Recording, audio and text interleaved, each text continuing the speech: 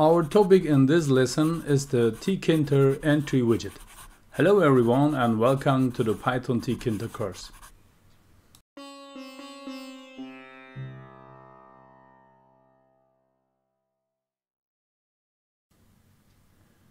In this lesson we will talk about the Tkinter Entry Widget.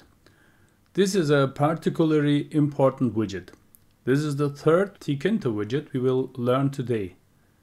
And with these three widgets, we will be able to write small applications.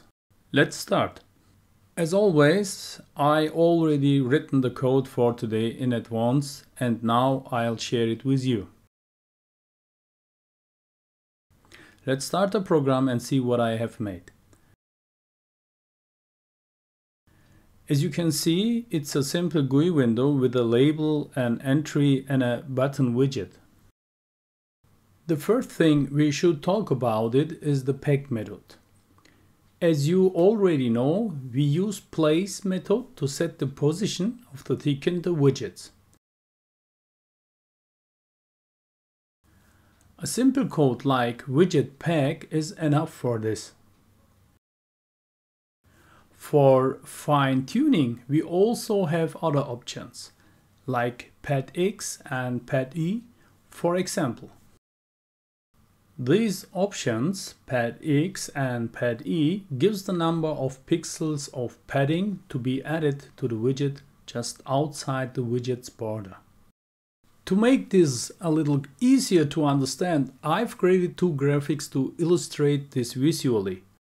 I would suggest that you pause the video at that point to look at the two graphics a little closer. The pack method automatically lets the controls appear from top to the bottom, which is the default setting. You can also use the side parameter to change the arrangement. With the option side is equal to left, we position the widget on the left side. All three widgets on our window here were placed with the option side is equal to left. On the left, the widgets are automatically placed next to each other without spacing or padding. We can grade a distance to the next widget with pad X and pad E. We will cover the topic of layout management in Tkinter very extensively in the coming lessons. Therefore, we don't want to deal with it any further at this point. We will now deal with today's topic, the entry widget.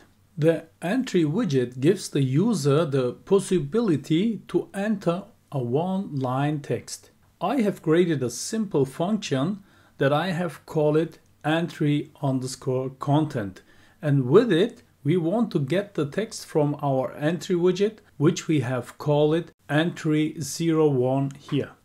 Now we want to test this. To do this, I start the program.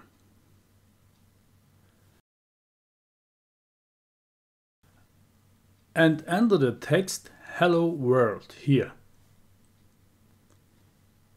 If I click on the button here now, the function will be executed.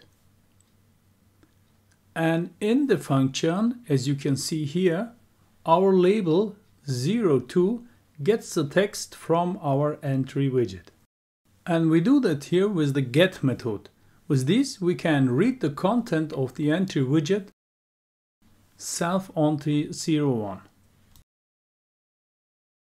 But we can also add a text to the entry widget from our program. And that's very easy to do with the insert method. For this, I will activate this code here by commenting out these lines here. And we'll start the program now. As you can see here below in our program code, our entry widget is given the insert method. This contains two parameters, one for the index and one for the text. The text positions the text inside the entry widget. 0 means that the text will be positioned at the beginning of the entry widget.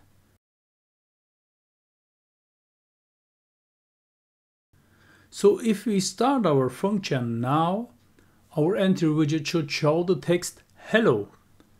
Let's try this out. Cool, wonderful, just as expected. What is exactly with the index positioning meant, I want to show with a new example. For this, I copy these 2 lines